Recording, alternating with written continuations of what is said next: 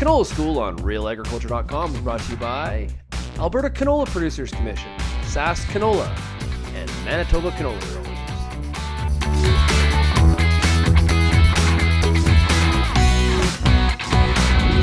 We're talking frost in canola. It's been a problem across much of Western Canada, or parts of Western Canada this spring. We're with Anastasia Kubinec, oilseed specialist with Manitoba Agriculture.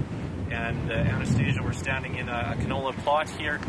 When growers make that decision whether they need to reseed due to frost, it's not always an easy decision based on just how cold it got overnight. No, it's seeing the temperature on the thermometer, the panic sets in, then maybe going out to the field first thing after the frost. You may see lots of damage, you may see little damage, but it is really hard to figure out what that long-term damage will be and how those plants are going to be affected. So what's the process that a grower should go through in terms of assessing the crop after a freeze event? Well, we do recommend that producers do wait a few days before they go out, but I don't blame them for wanting to go out right afterwards. I know myself, I will go out to a field right afterwards just to see what things look like. But they do have to keep in mind that it does take a couple days for the extent of that damage to show up. Even if it looks terrible when you look at it the day afterwards, if you go back the next day or 2 days afterwards, you may see that there still is quite a bit of green tissue and that the growing point is okay and the plant is coming back. So things to really look for is specifically the actual growing point of the plant, not just necessarily the cotyledons or some of the leaves that have been damaged. If the growing point looks green, you are probably in pretty good shape. So things you want to look for when you are looking in the field for frost damage is, first of all, look to see what the tissue looks like on the plant. As we can see here, we have some tissue that's starting to look like it's desiccating. It's starting to get brown and quite wilty, whereas in the middle we still have a very green growing point. So when you are assessing your canola in the field, the growing point is actually the most important. Cotyledons, first leaves that have had some frost damage and are damaged, yes, they will die off, but this growing point, as long as it is green and is still continuing to grow, you'll get more leaves and you will have a plant. Another thing to note is when you're out in the field, you will see areas where you have damaged plants, but then you also see right next to it you have plants that look very healthy. So at the end of the day, what you really want is to make sure that you have enough plant stand in the field when you're looking at it. So even though we have damaged plants here, we still do have quite a few plants. If you're looking at an area that maybe only had one or two looking like this, that can still be enough to make a crop, but it would be better to have a few more than that, or if you are going with this, to make sure that you're controlling your weeds really early on to make sure there's no impact of the weeds on the yield of the crop, and then to watch pretty closely for flea beetles as well, and to control those so that they're not eating off quite a bit of this very small new growth. So when it comes to making the decision whether it's worth reseeding, it comes down to your plant survival rate, how many plants you have left on the field? Right. What we really suggest guys to do is go out and start counting per square foot or per square meter.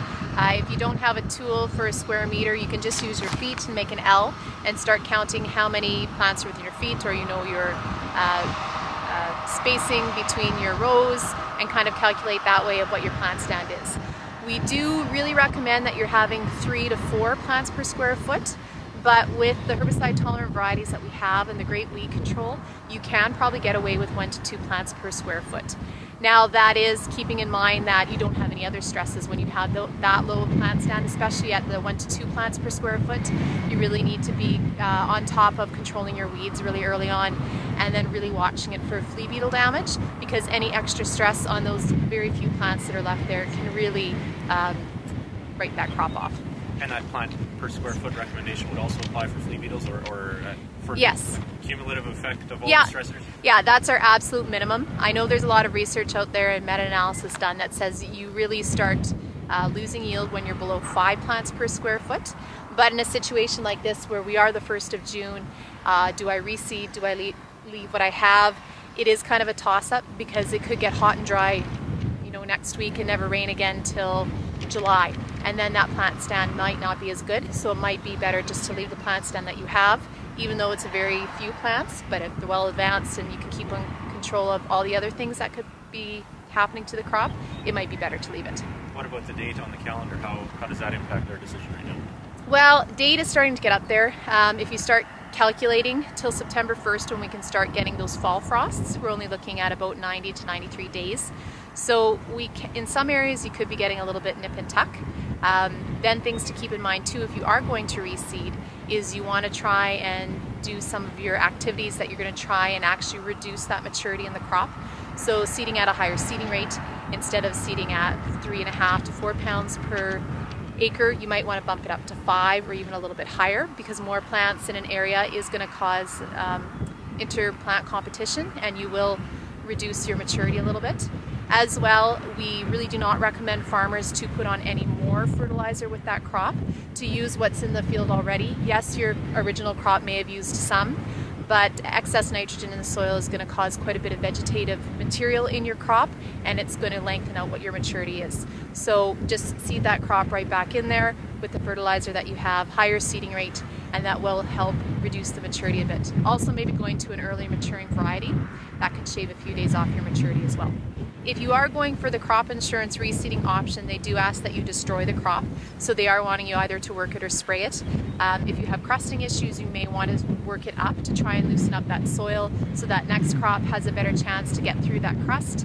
If the soil itself is actually in pretty good shape, you don't have a lot of crusting or baking or anything like that, but you do want to get rid of the plants that are already there, as well as all the weeds that have probably come up, it is probably better to just spray it out with the combination. I know for canola works great is a glyphosate and a riboxanil mix. It will get any of the canolas as well as it's getting a lot of the other weeds that are there too. You mentioned crop insurance. It's important to take all their requirements into consideration too when reseeding? Yes. I know there's a long queue right now for an inspector to come out to the fields, but one thing to talk to the agent when you are trying to book that inspector is what is the requirements they have. It may be that you leave a 10-foot strip every 40 acres, or it might be different depending on which jurisdiction that you're in. You may want to talk to them too that could you start reseeding now and just leave those strips and they can come and reassess later, versus can they get out to your place right away. They will probably talk to you too about how you're going to destroy that crop. They may want evidence of that as well, and they will be probably talking to you about if you're reseeding back into canola or another crop, what some of the insurance premium implications are. And finally then also part of the decision might be seed supply, what there is for canola seed available. That might also impact whether or not you decide to reseed. For sure. Some of the varieties that maybe were more popular and what you'd want to go back into, they may not be available anymore. I think most of the companies though have been trying to move seed to the areas where the frost did occur. So there should be lots of seed available. It just may not be necessarily the variety you want, but you should probably still be able to get canola seed. Should you change your maturity or the length of your season?